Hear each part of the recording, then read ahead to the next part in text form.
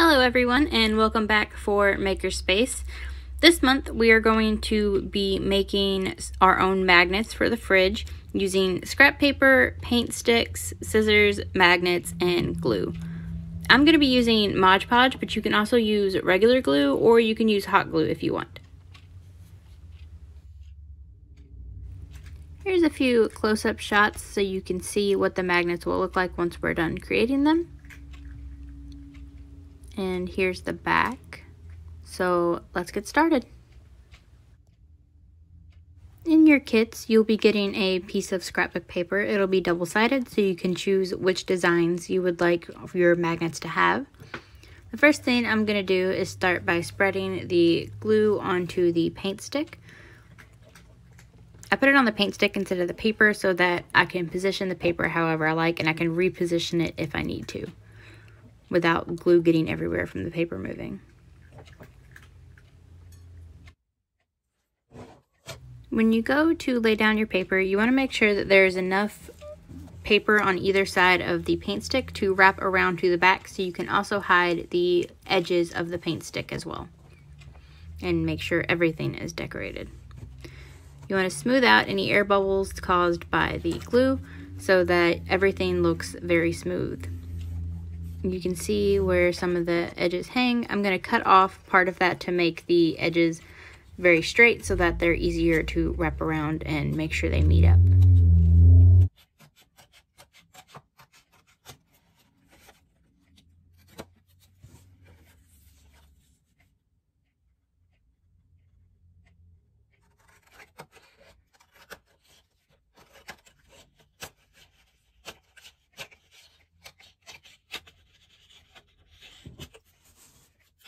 And so once you've got your paper the way you want it, you want to spread more glue on the back side of the paint stick and wrap the paper around to meet the glue so that the back side is also covered in your scrapbook paper. I also placed some glue on the very edges of the paint stick so that the paper had more spots of glue to grip onto than just the back.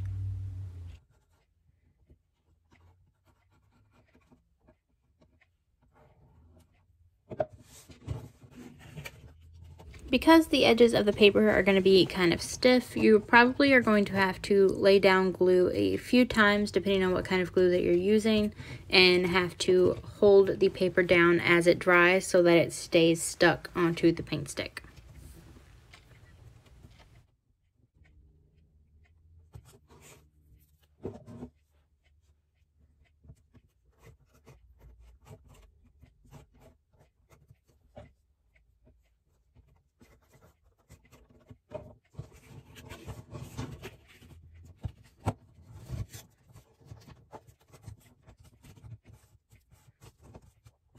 So you can see that I didn't leave quite enough paper to cover the whole back of the paint stick, but I'm going to fix that.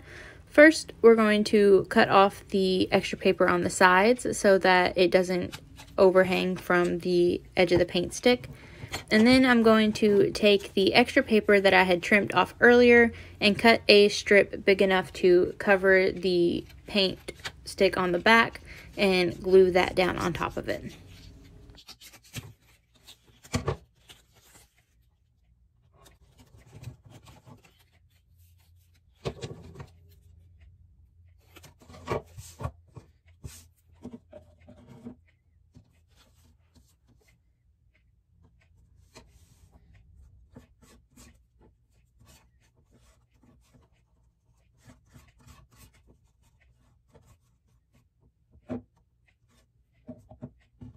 Once I've got that glued down, I'm going to smooth out any air bubbles and then hold it for a few seconds to let the glue dry and make sure it's in the position that I want it.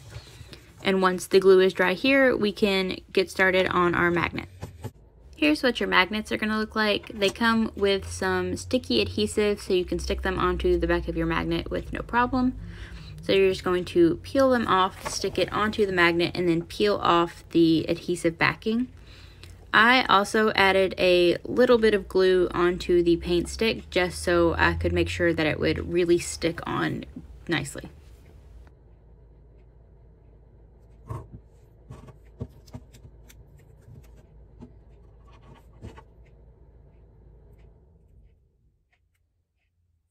And just like you did with the scrapbook paper, I recommend holding the magnet down onto the glue just for a few seconds to make sure that it's really stuck there while the glue dries.